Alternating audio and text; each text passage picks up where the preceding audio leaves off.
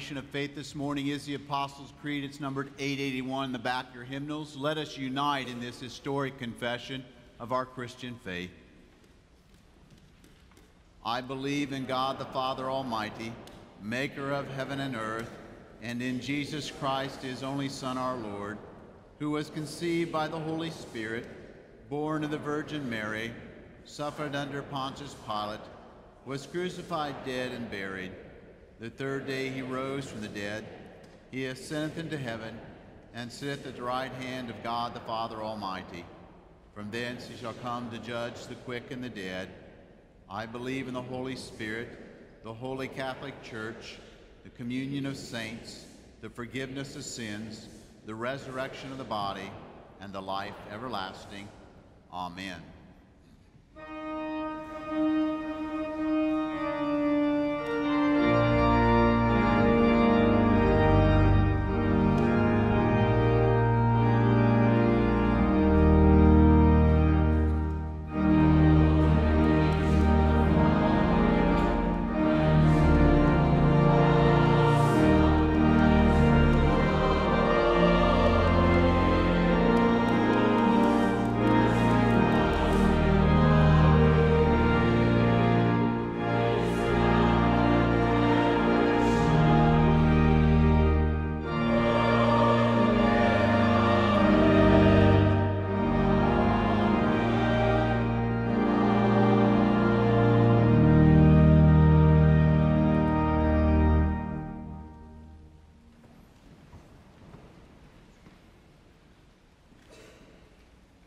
I invite you to turn to your worship bulletin to the prayer confession printed there.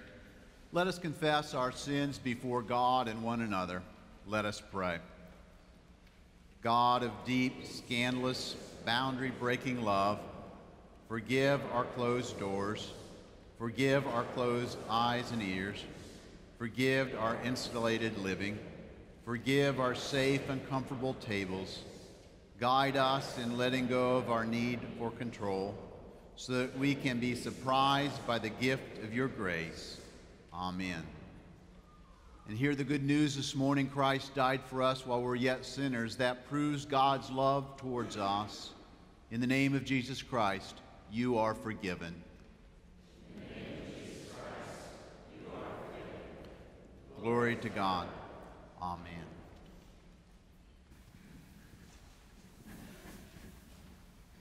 The Old Testament reading is Genesis chapter 18, beginning with the first verse. And the Lord appeared to Abraham by the oaks of Mamre, as he sat at the door of his tent in the heat of the day. He lifted up his eyes and looked, and behold, 3 men stood in front of him. When he saw them, he ran from this tent door to meet them, and bowed himself to the earth and said, My Lord, I have found favor in your sight. Do not pass by your servant. Let a little water be brought, and wash your feet, and test yourselves under the tree, while I fetch a morsel of bread, that you may refresh yourselves, and after that you may pass on, since you have come to your servant. So they said, Do as you have said. And Abraham hastened into the tent to Sarah and said, Make ready quickly 3 measures of fine meal, knead it, and make cakes. And Abraham ran to the herd and took a calf, tender and good, and gave it to the servant, who hastened to prepare it. Then he took curds and milk and the calf which he had prepared, and set it before them, and he stood by them under the tree while they ate. They said to him, Where is Sarah your wife? And he said, She is in the tent. The Lord said, I will surely return to you in the spring, and Sarah your wife shall have a son. And Sarah was listening at the tent door behind him. Now Abraham and Sarah were old, advanced in age. It had ceased to be with Sarah after the manner of women. So Sarah laughed to herself, saying, After I have grown old and my husband is old, shall I have pleasure? the Lord said to Abraham, "Why did Sarah laugh and say, 'Shall I indeed bear a child now that I am old?' Is anything too hard for the Lord? At the appointed time I will return to you in the spring, and Sarah shall have a son." But Sarah denied, saying, "I did not laugh," for she was afraid. He said, "No, but you did laugh." This is the word of God for the people of God. Thanks be to God.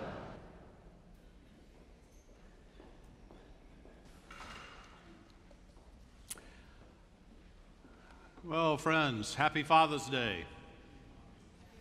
You can wish that to me. You've beaten my children to it, but they'll get eventually.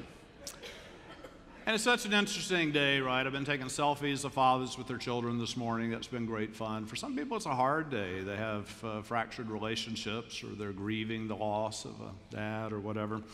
I got a text this morning, by the way, from one of our young families, Nathan and Anna Givens. They're spending Father's Day with their newborn son, Stafford. He's in pretty critical condition over at the Levine Children's Hospital. You want to keep them in your prayers. Thinking this morning about all these great passages in the Bible where amazing things happen under trees, right? This story begins, Adam and Eve, they eat the apple under the tree. Jesus dies beneath the cross of Jesus. We look up at the tree. There's that great story that I preached on a number of years back in Haiti. It's the one where Nathaniel sees Jesus and he's surprised because Jesus seems to know him already. He says, I saw you standing under the tree. I preached on this in Haiti because at the compound there amongst the buildings, there's this big tree where people gather in the shade, and it's a wonderful place. It's a banyan tree. And in preaching, I thought, I'm going to connect with my people by preaching in Haitian Creole, at least the first two sentences, so not beyond that. They had a translator for the rest of the sermon. But I'm going to start in Creole just so they'll see I'm one of them.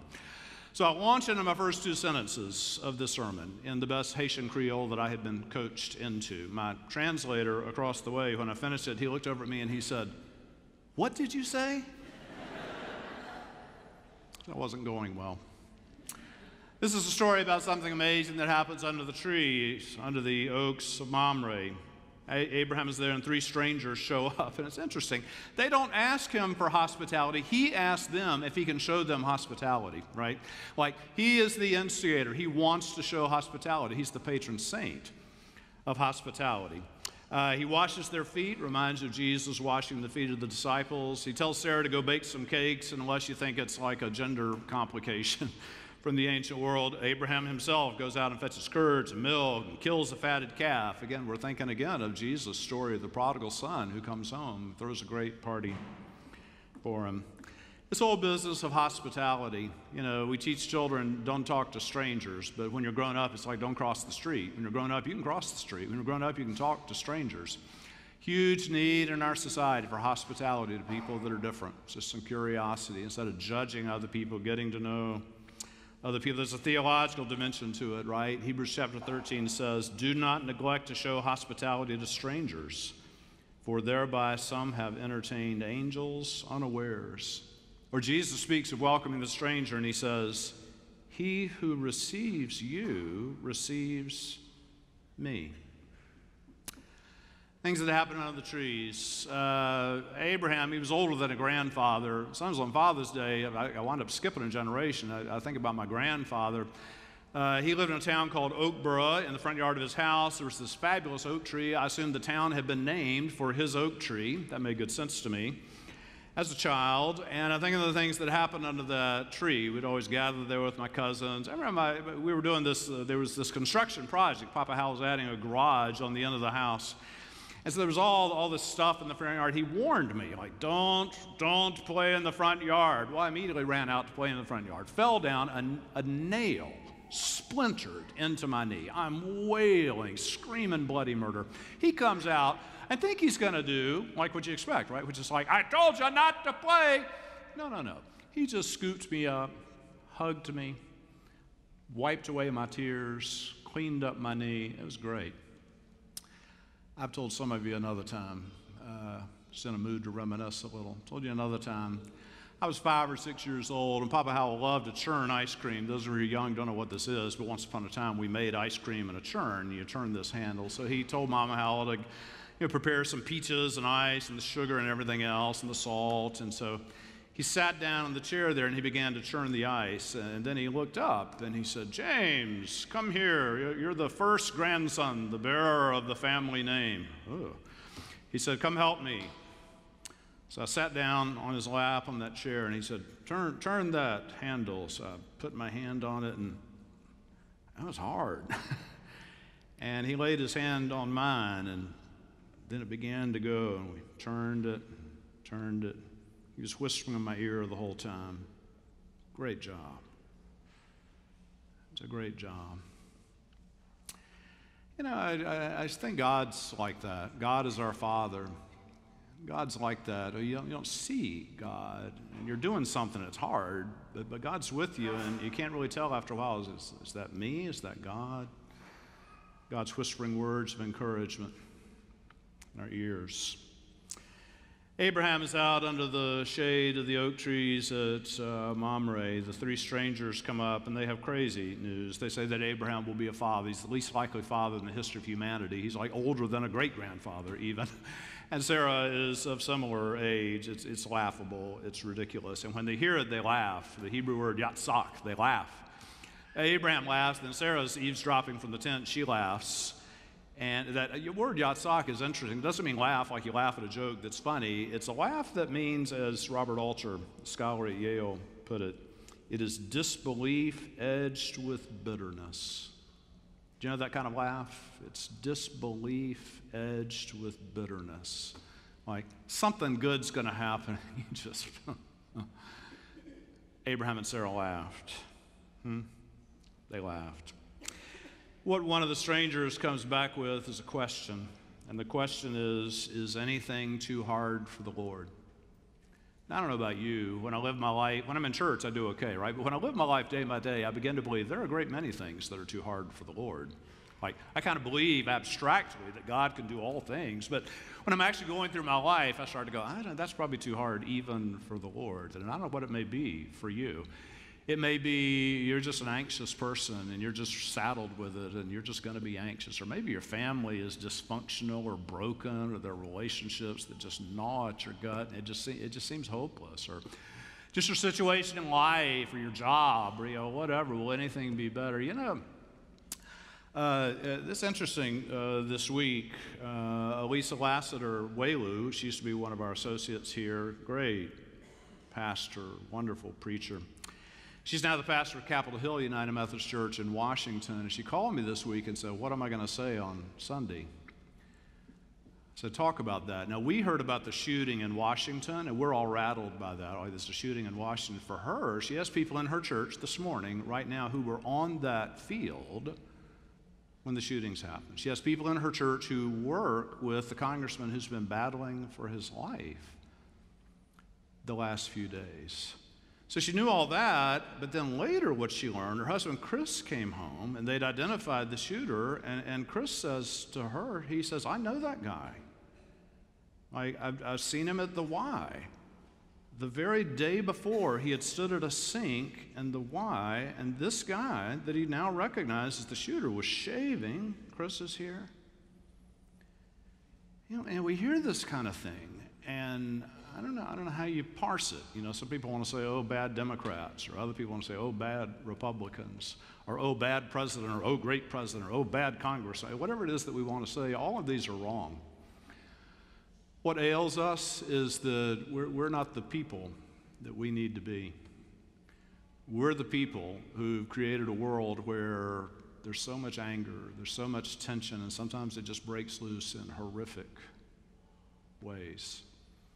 Can't blame one person. If you got rid of that one shooter, the world would be fine. If you just had a different president, the world would be fine. I don't think so.